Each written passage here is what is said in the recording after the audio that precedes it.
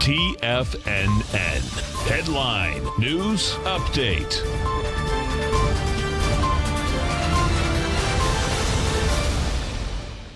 Good morning, everybody. I'm Tommy O'Brien, coming to you live from TFNN, 9 a.m. Eastern Time, Monday morning. We got 30 minutes to go until the start of trading. Checking in on markets right now. You have the S&Ps up about 4 points, trading at 42.29, made it as high as 42.38 right out of the gate last night at about 10 p.m. Eastern Time. We were up at that level, at about 8 p.m. Eastern Time. We were up at that level until about almost 10 p.m. Eastern Time Sunday evening. From there, we're off about 8 points on the S&Ps right now from the highs, but positive by 4 on the session coming into the opening bell.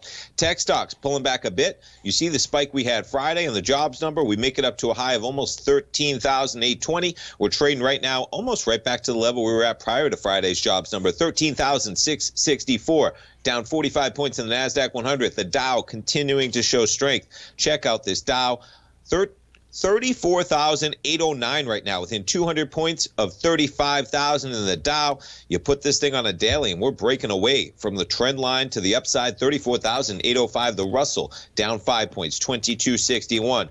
Crude. Let's jump to one of the headlines really this weekend. How about a hack?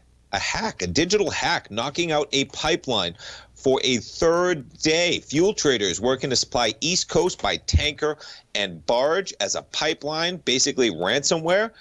Pretty interesting how all this stuff in terms of a physical operation, like a gas pipeline, getting knocked out by an online hack. Nonetheless, that's the case. We'll jump over to some of the commodities. You have crude up 43 cents. You have natural gas down 2 pennies. Jumping into the gasoline, though, check out these pops we saw last night. Look at that pop to 221. We back down to some normalcy at 215 right now. Gold contract continuing to catch a bid. We're coming up to the highs we had a Friday. Gold up $10, make it $11 at 1842.30. Silver's up almost 40 pennies at 27.86. And notes and bonds, there's your spike on Friday, 133.16. This morning we're up about 2 points right now. 2 ticks, up 2 ticks in the 10-year. We got a yield of 1.575%. We got some big economic indicators this week as well. Last week, it was all about non-farm payrolls on Friday for the month of April. We get April retail sales this Friday. And we also get CPI data on Wednesday. So we're going to get a little inflation data on Wednesday.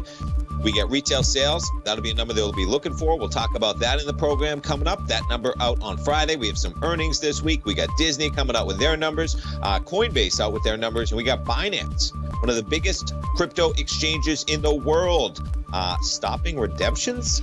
And how about that Dogecoin act on Saturday Night Live? Stay tuned, folks. We'll be right back.